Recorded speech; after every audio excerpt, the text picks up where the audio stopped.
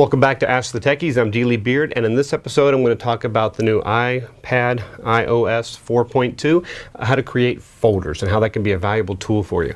On my iPad here you can see I'm really into news. I'm a news junkie. I've got gobs of them here. I got the BBC News, I got the USA Today, ABC News, CBS News, NPR, AP News, Time, all of those. Well, I'd like to have those all in one folder. It would allow me to have to do less swipe to get to my other apps. So I can have things grouped. Right now I kind of group things by screen. I have a lot of games on one screen and another one. Now they've already kind of created that for you with a game center, but that's kind of a way to interact with other people with other games. In this case, you can actually create a folder for all your news apps. Let me show you how. What you do is you tap and hold, and you see how you get the X's. And of course that's how you can rearrange your icons. You've done that before on the iPad. But this time when you drag one over top of the other one, like this one over top of the ABC News one, I get this. And it's called News. It automatically defaulted to News because that's the category this app is actually in. Now of course I can go in here and tap and decide I want to call it something else. And I can say Favorite News, and then I can have another folder called Less Used News or Local News, whatever I wanted to do. So I'm just going to close that keyboard. So there we go. And then I can just tap back, and if I want to add others to this little folder, see now I have this little news folder, and then I can choose which one I want.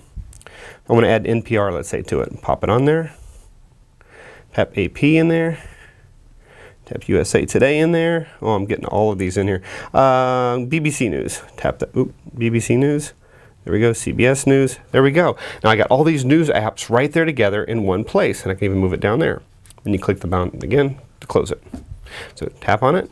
There we go. There's all my news apps. Go in there, tap on it, and I can actually start to load them. If I decide, you know, I don't think I really want the AP News anymore, then I can click and drag and just pull it out of there. And I can leave it on the outside because I access that one maybe all the time, and I don't want to have to go into another folder in order to get it. But for those other things, like maybe you have several different apps you like to check weather with, you can put all of those into a folder. Certain books, book applications, like I have like that Peter Rabbit book, Toy Story interactive books, I could put all those into one folder so my kids will be able to find what they're looking for on the iPad. Folders, great way to go, easy way to clear up some of the clutter on your iPad. Get yourself a little more organized with less swiping. Thanks for watching.